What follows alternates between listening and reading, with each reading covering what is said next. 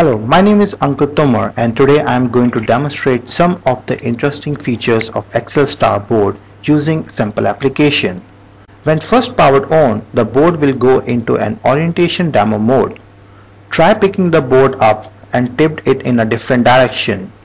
You will see that the orange LEDs illuminate to indicate the directions of the tip and its magnitude. You can change the sensitivity of the accelerometer by pressing button SW1 labeled GSEL. This selects which multiple of normal gravity corresponds to a full-scale accelerometer reading. The operations are 2G, 4G and 8G as indicated by the green LEDs D3 to D5. You can also select data size returned by accelerometer to the MCU. You can choose from 8-bit or 14-bit data. Applications require more accuracy can use 14-bit data. Otherwise, it is faster to read 8-bit data. You can select between the two options by pressing the SW2 button labeled Data W.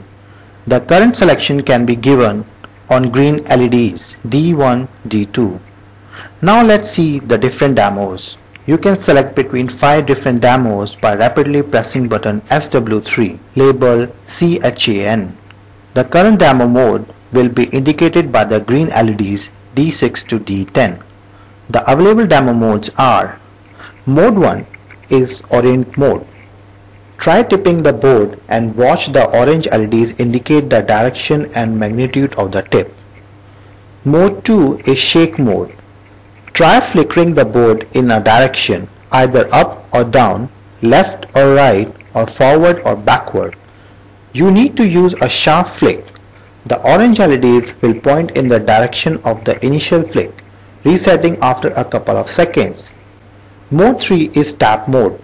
Hold the board loosely and tap it once with your finger.